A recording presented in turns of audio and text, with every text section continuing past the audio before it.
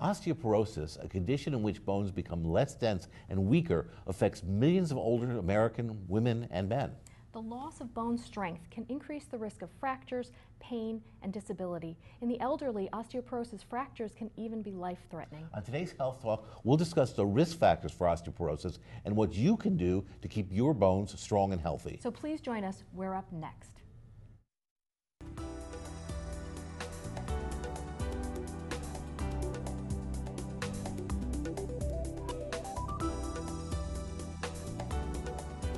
Hello, I'm Dr. Eric Mazur. And I'm Dr. Andrea Peterson. Today we're going to talk about osteoporosis. It's a serious bone condition which is both preventable and treatable. Joining us is Dr. Robert Altbaum. Bob is a senior internist with the Western Connecticut Medical Group. Over the course of his many years in primary care, Bob has treated hundreds of patients at risk for and with osteoporosis. Welcome back to Health Talk, Bob. Great to have you here. Happy to be here. So maybe you can start our viewers off by explaining a little bit about what is osteoporosis? Well, osteoporosis has a definition, but basically it's when the bone has less bone mass, it becomes less dense, and actually the architecture, just the microscopic changes in the bone as well, the end result is it becomes increasingly fragile and leads to fracture. So the most important thing is it's bone that isn't as dense as it used to be and has a greater risk of fracture, which is the end result and the major problem with osteoporosis. And that's interesting because I think people don't think of bone as a living part of our body. They think, you got bone, it's sort of like rock, it's there. So how does bone... Bone is living tissue, and it undergoes constant what's called remodeling or change. There are little cells called osteoclasts that chew it up, and there are cells, osteoblasts, that relay down. So it's like a bricklayer that's constantly fixing the building. It's constantly responding to the stresses of your body's change. In fact, every 10 years, the entire skeleton is new, which I think is, people think of people as a kind of an erector set. It's just static, and it's not. It's constantly changing. That gives both good and bad. You can, if the chewing up, the cells that are removing tissue and bone outweigh or overwhelm the cells that are laying it down, the bone mass goes down. And eventually that can reach a critical level where you can actually fracture. And losing bone mass is really part of aging for women and men, isn't it? Yeah, I mean, there are lots of things that really kind of contribute to osteoporosis. There are some that are modifiable and some that are fixed. For instance, age it's an inevitability. Your greatest bone mass is when you're about 30. And at 30 years old, you have really peak bone peak mass. at 30, don't you? Your mind peaks at 30, your athletic ability. And other things. And it's downhill from there. But it's a decline. Women, unfortunately, when they reach the menopause and they lose their hormones, they actually decline a little faster for a few years, which is why it seems to be more common that they get osteoporosis. Plus, they don't have as high a peak to begin with. So there's a natural factor of aging with decline. But there are a lot of other things, that some of which you can't control, like your age, your gender, as I said, women. Racially, Caucasians and Asians have a greater risk of osteoporosis than African Americans, which is, again, just nature, your family history. If mom or dad had osteoporosis or fractured a hip, that puts you at greater risk. You can't change that. But those are the non-modifiable factors that put you at risk. And there are a lot of things you can do to minimize your risk. I would think knowing your non-modifiable factors should influence how aggressively you pursue some of the modifiable factors. Absolutely. And it also influences sometimes when you're going to test people, when you're going to actually do screening for that. The modifiable factors that are common, there are a lot of diseases that can be associated with osteoporosis, but the everyday factors, things like smoking, I haven't found anything that smoking is good for, but smoking also hurts osteoporosis. It kills the cells that lay down the bone. So smoking, drinking, partly by affecting bone mass and also by increasing falling, being sedentary. Activity sends signals to the body that you need good bone, and the body actually is able to remodel the bone and make it stronger. And good nutrition. To some degree, everybody needs calcium and vitamin D because those are the kind of the building blocks of bone. And having an adequate amount of calcium and vitamin D contributes. You can be active. You can take your vitamin D. You can avoid cigarette smoking. You can avoid alcohol in excess. And the end result is you can at least improve the things that's under your control. Maybe you could talk a little bit more about what kinds of activity are best for bones, because you really need some weight bearing to give those signals to the bones. There's a difference, or not a disconnect, but a difference between what's good cardiovascularly and what's good for bone. Swimming is a great cardiovascular exercise. Biking is a great cardiovascular exercise. But when you think about it, when you're swimming, you're buoyant. you have no weight. I mean, that's one of the reasons it feels good on your back. And well, that doesn't really help bone because the bone isn't getting the weight signal, the stress signal to remodel. When they send up astronauts up into space and they've been there for a month, they lose considerable amount of their bone That's right, and they're mass. doing a lot of activity. They're constantly in motion. Right. So swimming and biking, which I would never say are bad, they're wonderful cardiovascular fitness activities, don't help bone. But walking helps, running helps, to some degree working on the elliptical helps. You could put a backpack on or use heavy hands and just add a little weight. And again, the bone gets the signal of the weight and the activity, and then it starts to remodel and strengthen. It's very interesting as someone who's interested in engineering. You know, the weight on the bone actually creates certain electrical signals in the bone itself that says we need to get stronger. It's sort of the use it or lose it. We don't quite fully understand it, but that's true. There are electrical kind of charges, and then they send out chemicals, and then the chemicals revitalize the bone production. So that doesn't mean one should be obese, though, because that puts well, you extra don't want stress to be on your bone. obese, and you don't want to be too thin. You know, there's a rule you can't be too thin. In osteoporosis, actually, one of the risk factors for fracture is having a thing called a BMI, which is just a term we use for weight. If your BMI is below 20, which is very thin, you actually have a greater risk of fracture. So being too thin is actually a risk factor. You want to be healthy weight. You don't want to be obese, but you certainly don't want to be too thin. Obesity actually does send weight signals to the bone that strengthens bone, but there are a lot of other reasons not to be obese. Maybe with that you could talk a little bit about a healthy diet in terms of preventing osteoporosis. Well, again, the most important thing in osteoporosis is really you want an adequate diet, but you want an adequate amount of vitamin D, and vitamin D is a sunshine vitamin, so theoretically you could get it just going out in the sun for 20, 30 minutes a day, but they did a very big study in Boston, and 50% of the people in Boston were vitamin D deficient during the winter.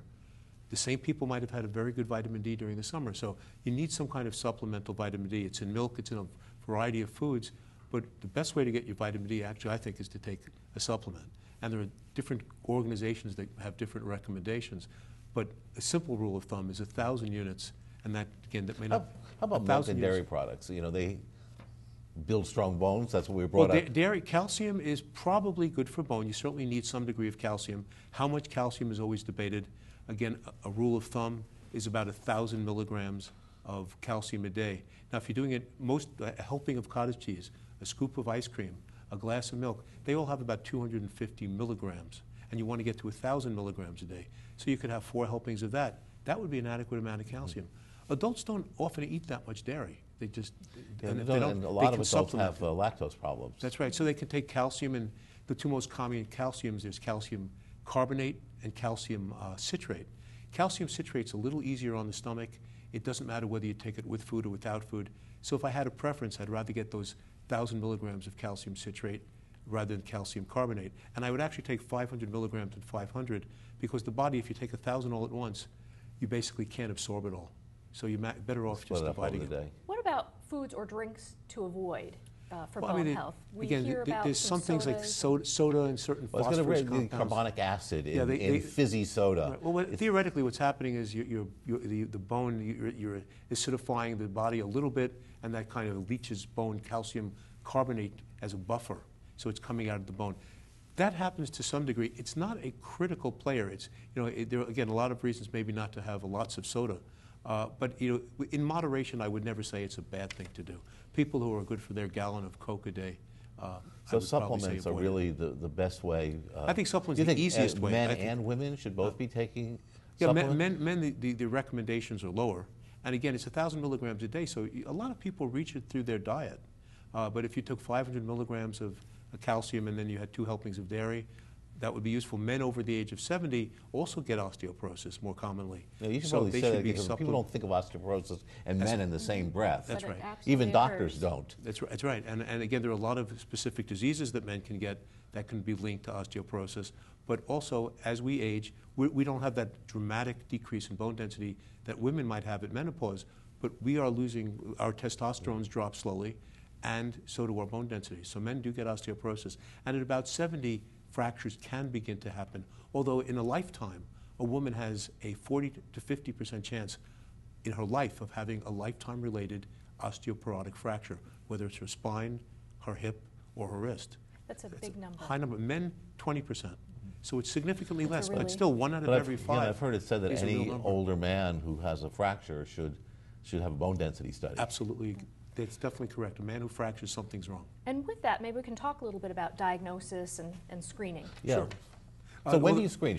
When do you screen the When do I average screen? woman? I'm a pretty aggressive screener. I mean, the recommendations, again, vary from organization to organization, but most of them agree age 65 and older women should be screened at least once, and then there are different guidelines on how to screen, how frequently to screen. A lot of people feel postmenopausally. Women with 1 or 2 risk factors should also be screened. Again, we talked about the being too thin, Caucasian, family history, smoking, drinking, a lot of risk factors. You say, oh, this person's really at risk. You should at least screen them and see where they stand in the spectrum of osteoporosis. What does the screening entail for our viewers? Well, there are lots of different screenings. I have a preference for a thing called a bone density, or DEXA, which stands for dual energy X-ray absorptometry. impressed. That was good. DEXA's a Yeah, lot that's correct. DEXA's a lot easier to say. But what it is it screens your spine, the axial skeleton, and it screens your hips, and sometimes your wrists as well. And basically, it's looking for bone density. The amount of X-ray that goes through the bone depends on the density. The more dense it is, the less X-ray goes through, and the computer can tell us how dense your bones are. If you go to a health fair, you'll often see an ultrasound I was of the going to heel. ask about that. Ultrasounds of the heel are actually not bad as a screen. They do correlate. The problem is they don't correlate as well with fracture risk as the DEXA does. And the other thing is it's very hard to use a ultrasound to follow your response to therapy. They're just not that precise. So if you had one to choose, I would choose the DEXA. And if you, well, should ask you, when do you start to treat? If you see someone who has the osteopenia, which means decreased bone, or when they have full-blown osteoporosis? Well, again, not to get to the guidelines, but Yeah. there's 3 grades. There's normal, then there's less dense but not critical, called osteopenia, and there's osteoporosis. The guidelines, you actually kind of agree on this, which is surprising in guidelines. They all recommend treating people who meet criteria for true osteoporosis. Their fracture risk is quite high. There's also some guidelines that say that based on osteopenia, which is the middle ground, there's a calculation you can do. It was actually done, it's called the FRAX, which is a cute little name for fracture, but it's a FRAX calculation, and you can tell a person their predicted risk over 10 years. And the guideline says if their risk of fracturing any bone is greater than 20% in 10 years, or their risk of fracturing their hip is greater than 3% in 10 years, it's cost effective and risk benefit positive to treat them. And we should point out, we've run out of time, but there are some very effective medicines out now There's to things treat things you can do, and wonderful medications as They're well. beyond the vitamin D and calcium. So You'll have me We'll back. have I'll you talk back, about it. exactly Yeah, so what we- I was going to say, and talk more about the Unfortunately, our treatment. time is up. We want to thank Dr. Robert Altbaum for joining us today. And thank you for watching. Please remember to send us your questions and comments at healthtalk@wchn.org. And keep your bones healthy and strong. Be well.